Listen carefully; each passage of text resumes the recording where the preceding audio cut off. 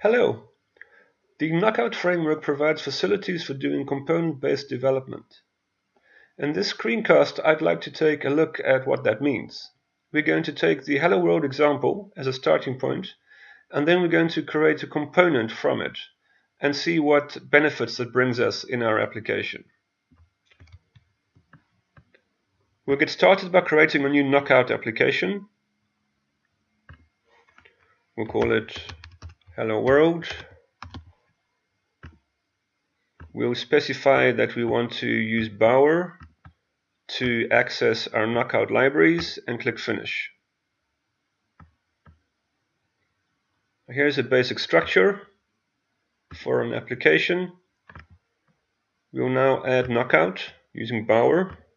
Click Add, and we look for Knockout. We search, and here we can see that the various Knockout libraries are available. We'll use the basic starting point, which is the basic Knockout library, and we add it, and we click OK. And now in our Bower file, we see that Knockout is included, and also that a start is being made in terms of setting up the project to actually include that Knockout library. You can see in the Bower components section here, we have now Knockout included. We can right click on the project and we could do the install from here, but it's been done automatically for us. So we're all set up to use Knockout. We have an index file as a starting point. We'll drag the Knockout library into our project. And there we have it. Okay, so let's also include our own JavaScript file. So we'll call this one app, inside of which we're going to have our business logic. So our HTML file and our JavaScript file. Okay, so now we switch to the Hello World example, and we'll copy and we'll paste.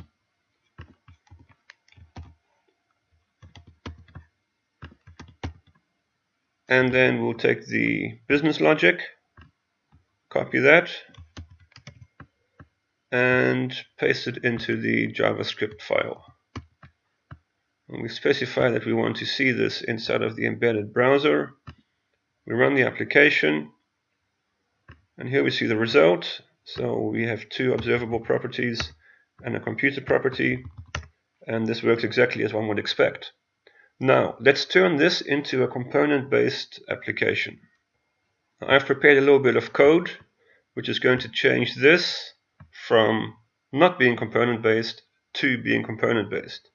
So we'll create a new JavaScript file here. We call it app component-based, just to see the difference.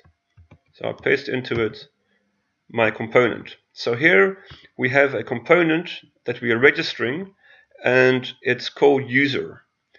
And let's compare it with the original code that we had. We put them side by side. So on the left side we have a not component-based view model, and here we have a component-based view model. In the component-based view model, we can see that we have a component called user, and we still have a first name and a last name as before, and we also have a computer property as before, and we have the apply bindings. In this case, we are not passing in the parameters through the view model instantiation call here, and we're going to pass it in via parameters from our view. And you can also see that we have a template here. So the HTML is in this case not defined in the view, but in a template. And the template will be applied when we access this component and connect it into the view. So let's do that now.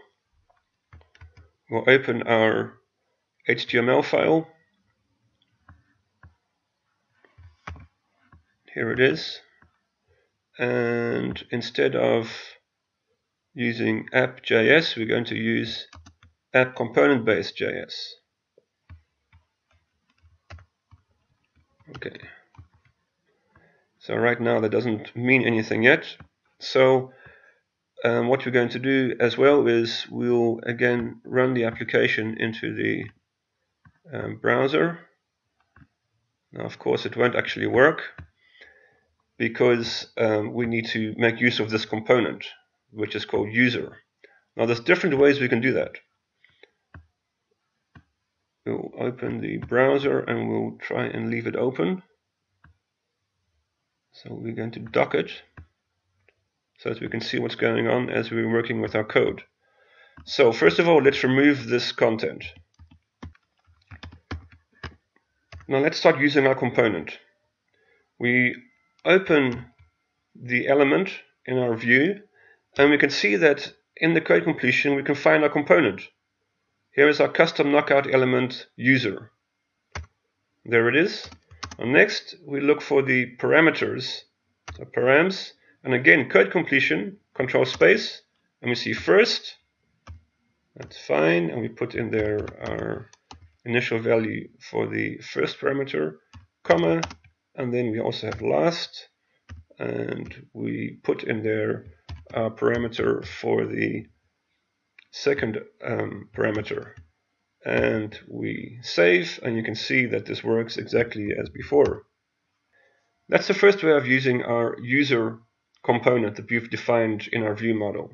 Second way is we're going to create some div tags, and in the div tag we're going to use the data bind attribute from Knockout, and we can see we get code completion.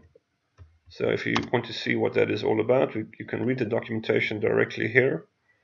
And next we can press control space and we can see that in here there is a attribute called component. So the binding component, and there's again documentation that you can read about this directly embedded. So we point to component, and now we open and close the braces here, and inside of that you can see there's name and there's params. So we choose name and use code completion again, and we can see there's user, and then comma, and then next we have params, and in the params we can see we have first, so we do exactly as before, planet, and then a comma, and then last, and we put earth. Control S to save it, and we have exactly the same code as before, and it works exactly as originally. The point is that now we have a component-based knockout example. You can see that we have all of our business logic, so we have observable properties and a computer property in our view model expressed in JavaScript with a template. So we can change the template in here and make this, for example, an H2, Control S to save, and immediately you can see the update. But on the side of the view, what this means is that we have a much nicer structure, much neater and cleaner, and you can also see that we can now copy this line down, Control S to save it, and now we have two instances of our user component expressed in our view. So this really allows you to do component-based development with Knockout via the facilities that Knockout provides. And as you can see, there's very nice integration for all of this with NetBeans via control space, which brings up all the different parameters and components that you might want to use with Knockout, together with all the documentation that relates to it. That's it. Have fun with Knockout and component-based development in NetBeans.